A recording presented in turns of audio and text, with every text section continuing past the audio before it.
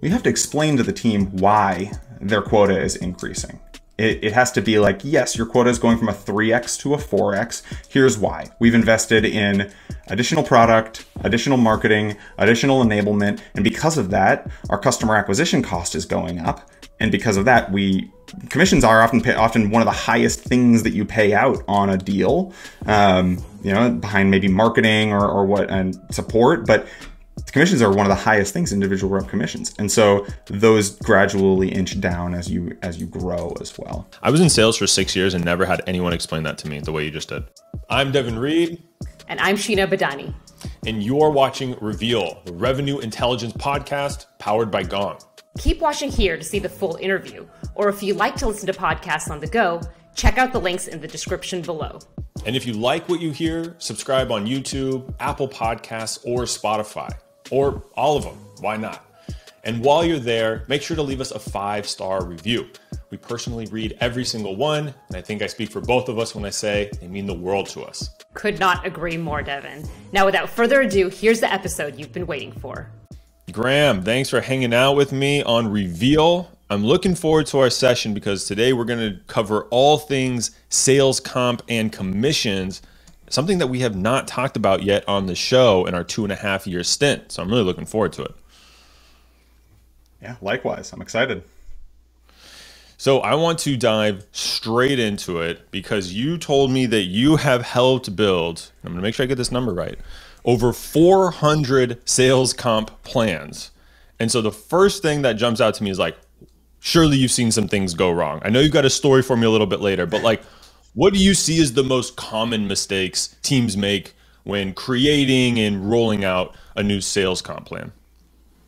Yeah, absolutely. And that's right. Done over 400 consults where I help sales leaders, RevOps leaders, finance folks, whoever it is who's building the compensation plan, help them think about and build their compensation plans and the rollout thereof, which is, you had said, mistakes during the creation and the rollout. And those are two very different topics and all sorts of mistakes on both sides of it. But the number one mistake that people make when building compensation plans is to make it too complex, to add too much complexity to the compensation plan. You know, you said you haven't talked about compensation plans in 2.5 years. It's such a funny thing because that's the reason that salespeople do their jobs, is to make the money, to make the commission. But it's such a understood thing and something that doesn't get talked about a ton. And so the complexity of it is the number one mistake that's made by organizations. Totally makes sense, because if you asked me the same question, I'd go, the ones I didn't understand would be my least favorite, least favorite comp plans. Yeah. Are there any specific examples or maybe like kind of like gotchas that can be, that can cause that complexity? Yeah, for sure. And so the complexity is kind of the symptom of the bad comp plan. But what actually causes those bad comp plans generally is when organizations have one person build it or one organization build it. Because there are so many different facets of compensation plans, I always point to revenue operations as the organization that should own compensation planning. And that's for a couple of reasons. It's because a lot of times they come from a sales background, RevOps, so they have that passion for sales, but they also have that analytical and nerd brain a lot of the time. I refer to myself as a sales nerd, so it's okay, I can say that. And so if just the finance organization is responsible for building the comp plan, I say that finance tries to pay salespeople as little as possible, and salespeople try to pay salespeople as much as possible. And RevOps is kind of a good intermediary there. Going it alone, trying to build the compensation plan by yourself, a lot of people do that, and that's how they get in those issues. Okay, so we've got complexity, one person or org building it maybe kind of in a vacuum or by themselves. Is there a third or any other things that our listeners should be out for if they're reevaluating or building a new comp plan? Yeah, so consistency is a big one. And obviously I could talk for hours. I do every week talk for hours about the specifics on each of these mistakes. With the complexity, it's too many accelerator tiers or different floors or different commission rates for different products or, having 12 different ways you can get paid. But Yeah. the one that is a common mistake that I see that is more of a systemic issue is non-parity across compensation plans. What I mean by that is different sales reps who are in charge of the same thing getting paid differently. And so this is something that is, I try to shout from the rooftops and maybe it comes off as me being on my high horse about, but what often happens is if you have different compensation plans for different people, the people who are paid the most are going to be the white men. And what you end up with is a disparity there between women and people of color and their white male counterparts. And obviously nobody does it intentionally. You're not intentionally going out and trying to underpay those people, but that ends up happening. And there are a bunch of like Harvard Business Review articles about it and places where you can look into this, and it's true. And so trying to build these standardized compensation plans where everybody is on an equal playing field, regardless of when they started or how good they are at negotiating or whatnot. And so creating levels, creating a clear career trajectory, career path, and standardizing it. Wow, that's really interesting. I was not expecting that as an answer, but definitely one I'm glad to hear. Well, not that is a problem, but something that you're focused on and bringing awareness to. Is there some sort of, I don't know, audit or like evaluation that you do, or maybe you kind of consult with folks to do? Like, hey, if you have, I don't know what the number is, maybe 20, 50, 5, if you have this many reps, you might want to consider, this kind of like pay parity exercise. Is there anything like that you recommend or maybe currently do? Yeah, for sure. So obviously your first sales rep is going to have a very, very different persona than your 101st sales rep. And I've been there. I was the second sales hire at my previous organization, was one of the first employees at QuotePath. So you're going to have that disparity because people come in at different levels or people come in with different responsibilities. And so once you hit that like standardized, putting out a account executive job posting, that's when you should standardize that. So I tend to see that around 5. And then from there, oftentimes people create the levels. So you have your account executive and your senior account executive, or you have a AE2 and an AE3 or what have you. And so usually I see it around 5, but it can't hurt to create that structure early on because you can always change it if you need to. That makes total sense. Okay, so we have covered common mistakes, right, and some how to solve that. What about the things that people get right? What makes you excited when you're like, oh, you're doing this in your comp plan? Right on. That's exactly what you should be doing. Yeah, for sure. So my rules about comp plans is that they should be simple, logical, and fair. And so those are the 3 things that when I see a comp plan that's simple, logical, and fair. I've done some of these comp plan consults, the 400 consults I've done, have lasted 15 minutes because they've laid out their comp plan for me. And I'm like, no, you're good. Like, you're good to go. There's no reason. I don't recommend any changes. Yeah. And so the big ones for me are, again, simple. I have a rule of pizza toppings where if you have more than 3 different components to your compensation plan, it can get too confusing for folks. And so the same no for combo pizza plans. Right, exactly. Not like if you start adding like 15 different ingredients on a pizza, you can't taste it, and you end up having your reps concentrate on the most powerful flavor. They're concentrating on the jalapeno peppers. They're not gonna. I'm up in Maine, and sometimes people put lobster on pizza, and like lobster is a very delicate flavor, and it's just overwhelmed by all of the other flavors. Yeah, I know it's not you saw me grimace. Like I'm trying to. Yeah, it's like I don't even put pineapple on my pizza, but I'll allow it. I'll allow it to happen in front of me. If someone was eating lobster on their pizza in front of me, it'd be hard for me to keep my mouth closed and not say something. Exactly. So avoiding the lobster on the pizza there, but and then so that's the simple side. The logical side is, as a rep, I understand why I'm being paid the way I'm being paid. So a lot of the comp plans that I see, there's a 2-year accelerator and a 3-year accelerator, meaning if you sell a 2-year deal, you get a higher percentage. As a rep, if you explain that to me, I get it. I get, oh yeah, the company wants to lock in a longer contract, so therefore we're gonna pay you more for it. And then fair is that it's achievable, it's attainable, and reps feel like they're getting paid an appropriate rate. If the industry standard is to pay 10% commission and you're only paying 1% commission, well, that doesn't feel super fair unless there's a reason, unless there's logic behind it, because you have a ton of inbound or a bunch of resources. Okay, that makes sense. I'm curious, just because you said, is it achievable? Do you have kind of a benchmark, an ideal place for like participation rate for teams? Yeah, this is a question that comes up a lot, and there are a ton of different ways to go about it. I know that some organizations say that 80% of your reps should hit 80% of their quota or higher. I think that's a fair one to look at. You definitely want your top performers overachieving your quota. I'm a big proponent of accelerators. And so you want your top performers earning a lot there. I also focus on the underperformers there. Are the underperformers hitting 20% of quota? That's not great. Why are they only hitting 20% of quota? So trying to keep everybody in that 60 to 150 band there. And I like the idea of at least 80% of reps hitting 80% of quota. I think that's a fair assessment there, because that's how most financial models are built, and most reps would agree that at least hitting 80% quarter after quarter is fair. Nice. Yeah, I've heard the 80 rule. I haven't heard 80% of 80% of their quota, just 80% at. But that makes a lot of sense. I'm gonna go backward and then forward.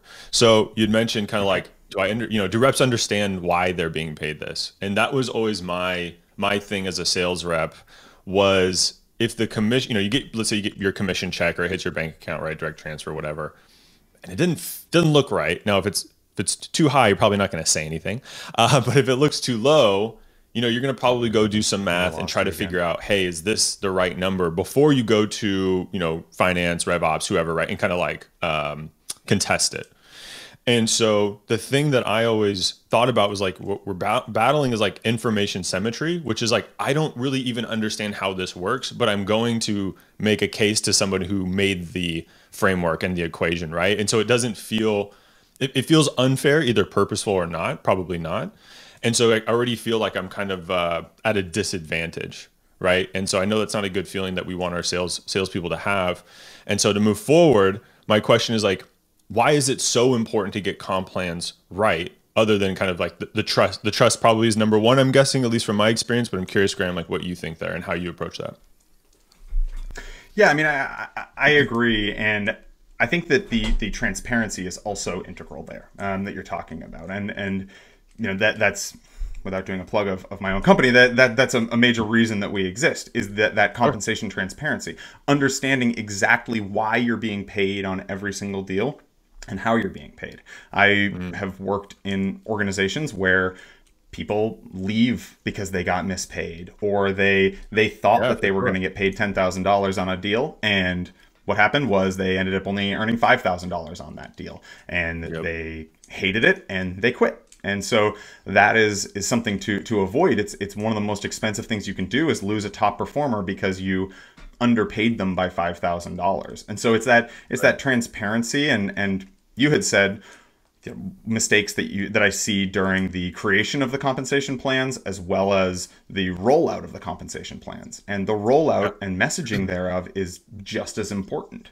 Explaining everything about the compensation plan, understanding the extremes, pressure testing it. Why are we paying this way? Instead of just, hey, this is your compensation plan. If your compensation plan is as simple as you earn 10% commission off of everything, that's easy to explain. But once you start adding in accelerators and decelerators, you better have it down pat, the messaging around it, and you have to make sure that your reps understand it clearly as well.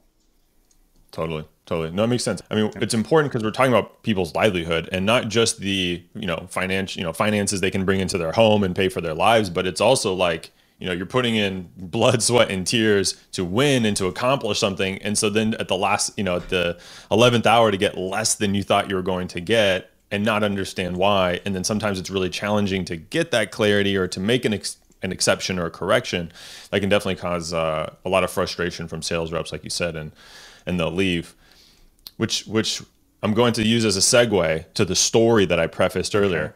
Because you said, once upon a time, you rolled out a comp plan to your team that caused about half of them to leave the company. So, I want to know what happened, why, and what did you learn from that, Graham? Yeah, absolutely. And a lot of that is the framework that I have for evaluating compensation plans now comes from that story. So this was when I worked at a company called TrendKite. It was the organization that I was working for prior to QuotePath. I ran the sales development team there. So I had about a 45-person organization. There were 4 managers and 40 reps underneath me. So the edict came down from the sales team, sales leadership, finance, everybody above me, that said, we need to stop focusing on quantity and need to start focusing on quality. Because up until that point, my reps were compensated just every meeting you set, you get $50. And that was great, but we had a really broad ICP. And so anybody could buy it. And because of that, it was hard for us to evaluate what was a qualified opportunity or who was just taking a demo just for taking a demo's sake, to get the SDR off their back, if you will. And so we said, all right, let's focus on quality. And here's the issue mistake number 1, I tried to do it by myself. I said, okay, I'm a director. It was my first time in a director role, managing managers. I said, I'm the expert. I have to come up with this by myself. If I ask anybody else, that's a sign of weakness or like that they made a mistake. I had just recently moved into this director role. And so I said, all right, I'll build it. And so I built this and then didn't run it by anybody. And without getting into too much of the nuance here, I created an overly complex plan. I said that there were 3 different types of opportunities that you could create. You could create we sold to PR agencies, we sold to brands, and we sold to enterprise brands. And instead of creating some sort of like simple system there, I gave each of those a dollar value, where I said, okay, an agency is 9,000 and a brand is 24,000 and an enterprise is 44,000. I don't remember the exact numbers there, but I think that actually might be it. And your target is $200,000 worth of qualified revenue. And like, I created this structure where reps didn't really understand it. And I didn't even really understand it either, because now I look back and I'm like, well, they could just go whale hunting.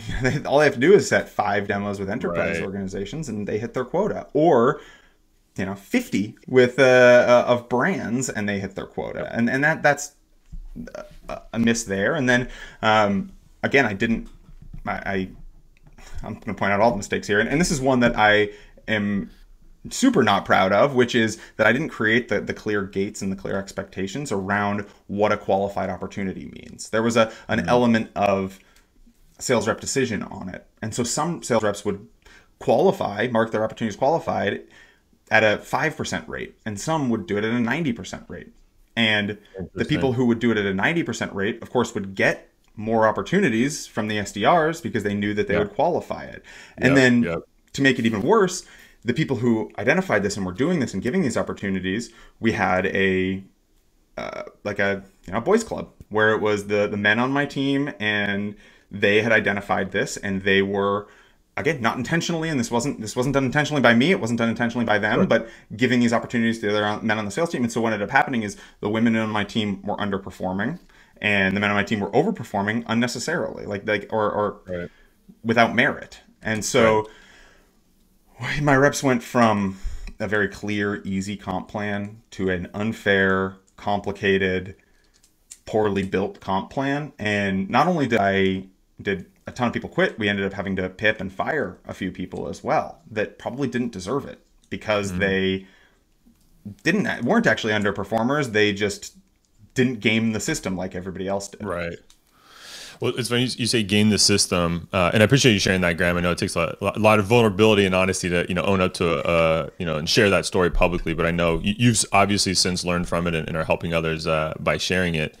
But that subjectivity, right, and the gaming the system. Anytime there's a system or humans are incentivized to do something, we are always going to find the easiest and or the fastest way to get to that incentive. And so I know it's kind of like, semi-obvious, but when you put put a incentive in front of someone, you have to think of what behavior is that going to start to promote based on the fact everyone wants to get paid the most they can doing the least amount of work. Yeah, absolutely. I mean, and I always encourage comp plan gaming. I'm always like, yeah, go for it. And like, when I build a comp plan, you want someone to feel like they're gaming the system, but you want to design it that way. Like, oh yeah, you do get paid 1.5 times as much for closing a 2-year deal. What do you know? Like, oh, and it's not that much harder to close a 2-year deal. What do you know? Like, I built it this way to encourage that behavior. And so decide what that behavior is and build a comp plan that is gameable, but in a way that you want it to be gameable. Like, you want people to do that thing. You want it to be mutually beneficial. The thing you're gaming puts money in your pocket and makes the company more valuable. So if it's mutually beneficial, yeah, game the system all day long, get paid, and everyone's happy. Yeah, absolutely. So we're talking about incentivizing behavior, right? And some of the best, or at least the clearest changes to my comp plan as a rep was, hey, the company's going in this new direction. Maybe it's a new vertical, new region, new product. And for that reason, we're going to make it really, really lucrative for you to go sell in that place, sell that thing, right? So tying comp to a strategic initiative. I'm curious, Graham, if you have any examples, stories, or maybe kind of best practices for folks who are, leaders who want to, incentivize their folks to do some specific type of behavior that impacts the organization. Yeah, absolutely. So a couple of thoughts on this. The first thought is, I say that comp should be the caboose, not the engine. You shouldn't drive your company strategy around compensation. And I do see this pretty regularly, where people will say like, well, I'll say, are you closing any 2-year deals? And they say, well, no, we're not. Would you like to? And they say, yeah, I mean, we'd like to, but we're not paying more for it, and so we're not going to close any 2-year deals. And I'm like, what? Well, no.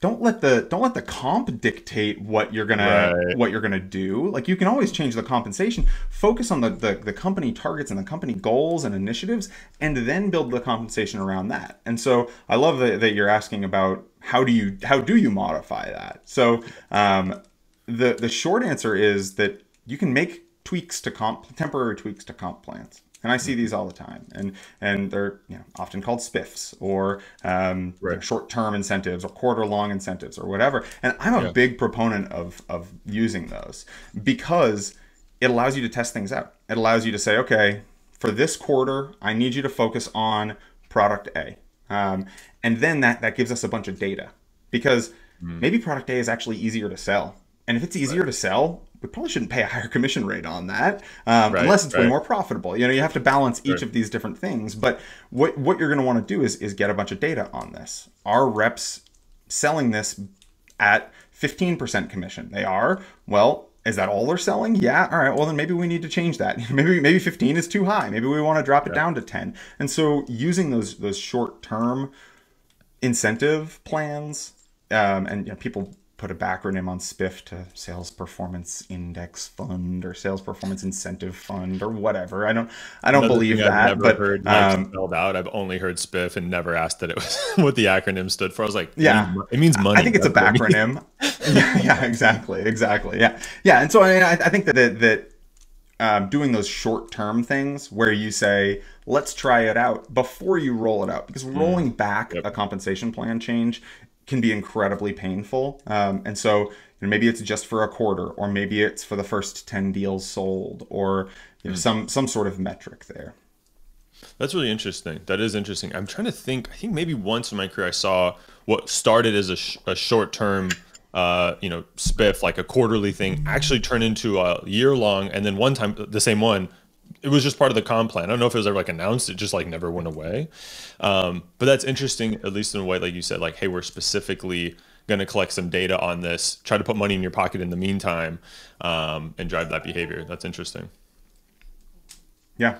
And sometimes it's, we are having a soft quarter. So anything you go here, you get an extra 5% on, or maybe it's we want to do a competitive takeout. So we'll give you an extra $500 for every competitive deal you win. That actually is what it was. It was a competitive, the competitive spiff. And then it was like, we just kind of it worked really, really well. And then they're like, we'll just keep going. We'll keep going. And it's like still going to this day.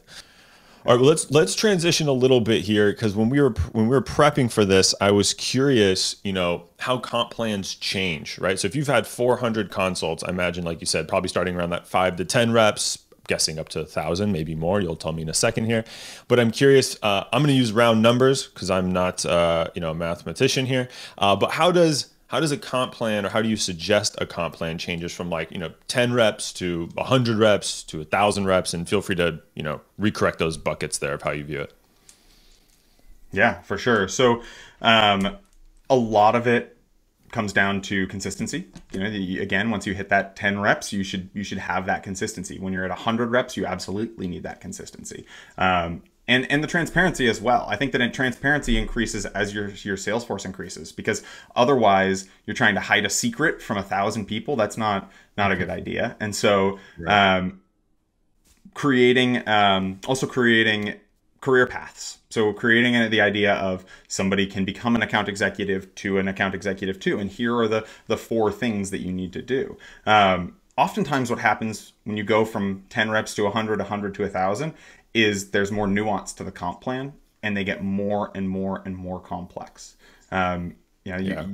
It's a good proxy of saying however many people are on your sales team is probably how many pages your comp plan is. And so I see 30, 40 page comp plans. Yeah. And so I see 30, 40 page comp plans, and I'm like, why is this so? And it's well, we have all of these products we sell, or all of this nuance. Our company is so big, but right. That doesn't have to be the case. Some of the simplest comp plans, or the best comp plans I've seen, are at those larger organizations. So that's the first thing is, don't make it more complex just because you feel like you have to. And then the second thing is, obviously, what you end up with are oftentimes higher quota to on-target earnings ratios as the organization grows. So what I mean by that is, early on, you're sub $1 million, you have 2 salespeople, maybe your reps are making $150,000 a year. Their quota may only be 3 times their on-target earnings. Then that's because they don't have the marketing resources, they don't have the management, they don't have the enablement, the rev ops, the tools, all of those kinds of things. And so as you scale, those multipliers tend to go up. And yes, it's true that quotas always increase. It's well, obviously the quota next year is going to be higher than this year. Again, this comes down to messaging on somebody as we have to explain to the team why their quota is increasing. Yeah. It has to be yes, your quota is going from a 3x to a 4x. Here's why. We've invested in additional product, additional marketing, additional enablement. And because of that, our customer acquisition cost is going up. And because of that, commissions are often one of the highest things that you pay out on a deal. Yeah. Behind maybe marketing or what and support, but commissions are one of the highest things, individual rep commissions. And so those gradually inch down as you grow as well. You know what's interesting, Graham? I was going to ask if you have a talk track, but I'll not put you on the hot seat. I think that did a good job. I was in sales for 6 years and never had anyone explain that to me the way you just did. Not even at a high level. It was quotas go, it wasn't this blunt, but what you hear is quotas go up. What are you going to do about it? That's the way of the world, right? Can't avoid taxes, can't avoid your commission going down or your quota going up. So that's great to hear. Very cool. Okay. I'm going to put you on the hot seat here for a second, because there's one question that came up during our conversation that I didn't prep you for, so I hope it's okay. But I keep going back to you do 400 of anything and you're going to get some cool learnings and experiences. I'm curious, Graham, if there's one thing that jumped out as the most surprising thing. As you're doing all these consults, was there one surprising thing you heard, learned, said? What was it? So I'll give you a negative surprising thing that I've heard a few times, which is every once in a while I have a sales leader or a finance leader say, I don't want my reps to understand how they're being paid. Wow. And that is I've nearly hung up on people after that, because that's such a different viewpoint than I have, that if you understand how you're going to get paid, then you will do the things that you want people to do, and so or people want you to do. And so I think that was the worst one I've seen. another surprising one is that so many comp plans are built with good intentions, and then the person who built it leaves, and the next person comes in and says, this plan works fine, right? And doesn't really take a look at it and says, okay, great, maybe we'll look at it next year. And then the same thing happens the following year, and then the same thing happens the following year. And so that's one where I'm like, oftentimes it's like, oh, why is this our comp plan? Because it's always been our comp plan. Versus taking a critical eye and seeing. And the advice that I give, some slightly controversial advice that I often give, is discuss the comp plan with your reps as you're building it. Like, what do you like about this comp plan? What don't you like about this comp plan? What do you understand? What don't you understand? And, you of course don't want to let reps build their own comp plan, but I mean, you kind of do. Like, what do they focus on, and where do they feel like they can win? That was another one. I like that a lot. Well, and I think too, if you set expectations like, hey, this is not a democracy here. We're not, it's not going to be a voting system for how this thing gets built, but I do value your input and we'll take it into consideration. I think too, and then closing the loop of, imagine sharing it with your team. Hey, it's done and we're rolling it out. By the way, Graham, really appreciate that insight you had about XYZ. We did it. We included that.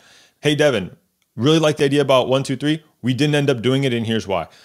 I feel like that even alone, be like, wow, I'm heard, and this is a team, and we're all here like building this together, and like, really feeling cared for. That'd be a great experience. I'd like that. Yeah. Okay. Absolutely. I mean, and as I said that, you don't want your reps to build their own comp plans. I've actually, that reminded me of one situation that I've seen where they let people build their own comp plans. And what I mean by that is they let you come in and say, whatever on target earnings you want. And so, and there was ranges, it's like anywhere from $120,000 to $300,000, is your on target earnings. And you get half of that as a base salary. And the other half is your variable, and your quota is 5 times that. So you can say like, oh, I want my on target earnings to be $200,000, and great, here's a $100,000 base salary for you, $100,000 available, but your quota is $1 million. You're going to earn 10% of everything you sell. And then they set up these like, but here's the minimum bar. If you don't hit 70% of your target, then you're going to be put on a performance plan. And then if you don't hit 70% again, you're going to be put on a fine, and then you're going to get fired. And so it created this structure of like, people knew what they were capable of, and they were able to set their own compensation plan, but it was all structured and standardized, and you could change it once a year or whatever. But I thought that was a really cool model. Did it work? Like, was it? They continued to do it. They continued to do it. Wow. They continued to do it, and I think that what it was is that for the first like 6 months you were on the standard plan, and then afterwards you were allowed to do that, and so it was like you have to prove yourself out a little bit, and then you have to, and then you can decide, oh, I want to stay where I am, or I want to be a top performer. I want to hit 150% but I miss out on the base salary because I earned less because I chose a higher quota. Yeah. That is very interesting. I was committed that you were going to tell me it was a circus, and they like drew it back. Like, you're like, yeah, we talked and they're not doing that because that's insane. But hearing that it worked, and challenging conventional wisdom, that's interesting. Yeah. I think it takes a right sales culture, the right sales culture for that. For sure. All right, Graham, I'm going to hit you with the last final question, and one I also didn't put on the docket here, but it's not too hard. We ask all of our guests the same question to wrap up the conversation, which is, how would you describe sales in one word?